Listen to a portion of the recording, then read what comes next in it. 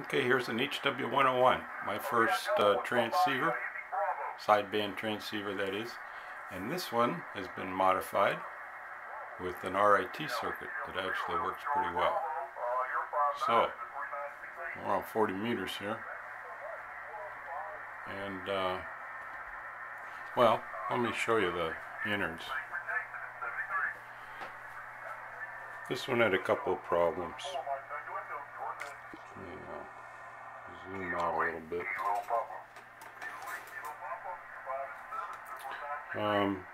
They had a couple of tubes that were actually the wrong tubes. Heterodyne oscillator and the Vox amplifier tube were 12AU7s instead of 12AT7s. But you know, the RIT mod is, most of it's inside the VFO compartment here. But cleaned it up and it's working pretty good. Okay, here's the underside, and this is the one I did the BFO modification, or the CW carrier oscillator shift deal.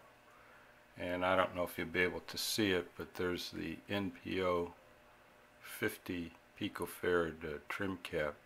I cut the trace of the crystal and put this in series with the crystal, and that allowed me to shift the transmit CW carrier oscillator by about 300 hertz or so.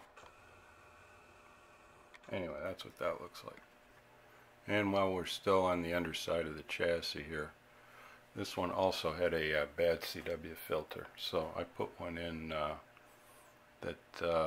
I had kicking around here from Allen, and this one is a much better match. The original filter here had pretty high insertion loss, and it was off frequency, and that's all part of the game.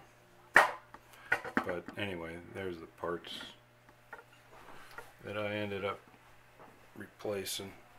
CW filter here, two tubes, heterodyne oscillator and Vox amplifier that were not the right tube, a resistor, the Jackson drive was bad, carrier oscillator, 200 ohm carrier null control, and it was actually missing a 6EA8 tube. So that's the parts count.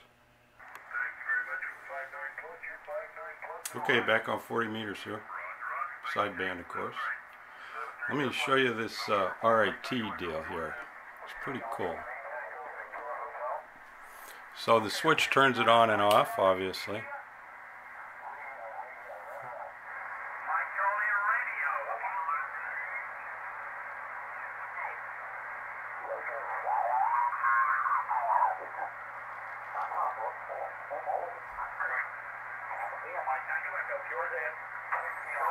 There's the center position, more or less.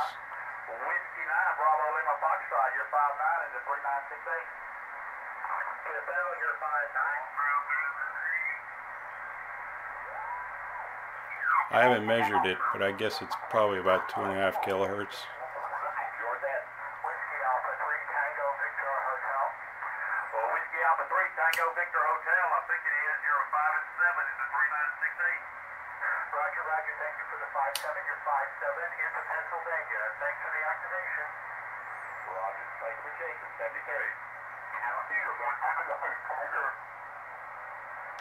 Pretty cool.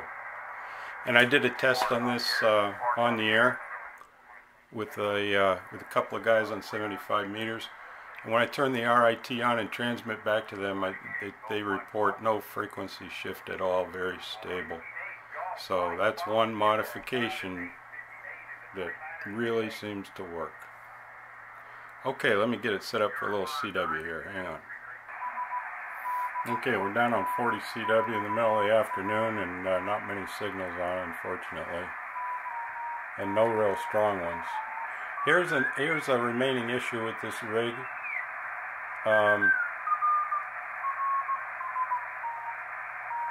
Well, it didn't do it there. Occasionally you get a little wobble when you're trying to tune in a CW signal. The original Jackson drive was horrible. and this one is a whole bunch better, but I still detect every once in a while a little shakiness as you're tuning.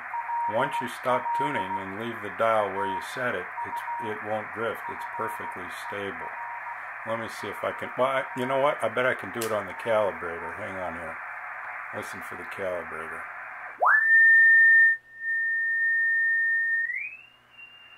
See? There's a lot of play still in this drive. So it requires a little bit more careful tuning than usual, but you know, it's a 40-year-old RIT. Okay, stand by. Okay, here we got a guy, and this has the CW filter in it, of course. A little bit of a high pitch to it there.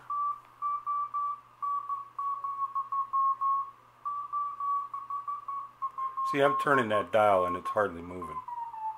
There we go. Watch the S meter.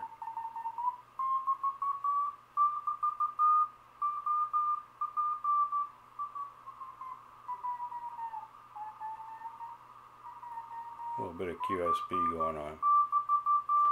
Really should, you know, check that out with a signal generator. But anyway, works good on CW. Let's plug in a dummy load here for a second. Alright, got a dummy load on this thing now, and just tuned up on 40 meters. And we'll go into tune here. That's a 100-watt full scale meter. And as I advance the mic CW gain control, we make 100 watts plus easy. And it's like that on all the bands except for 95 watts on 15 and 70 watts on 10. So that's the scoop on that. Let me just touch it up here a second.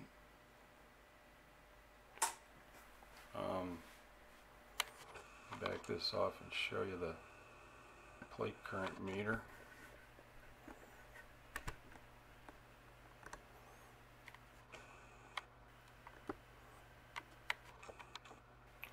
I was going to say I don't know who W7 GTM is, but that's not true because I assume it's the guy with the name, or maybe a girl, Pat Milligan. Anyway, I guess this was his or her radio. Anyway, let's look at plate current here. Go into tune, and we'll dip. We're at the dip right there. 100 watts out plus. And as I turn the gain back down to the 50 milliamp idling current, everything is cool, and the transmitter seems very stable. So that's it. HW-101 brings back some memories. This RIT circuit certainly works great. I'm very impressed. If I would have had this on mine, I probably would have kept it an extra couple of years. But cleaned it up inside, replaced some parts, usual stuff. But anyway, it's been a gas. Keep on tinkering, everybody. Purple orange.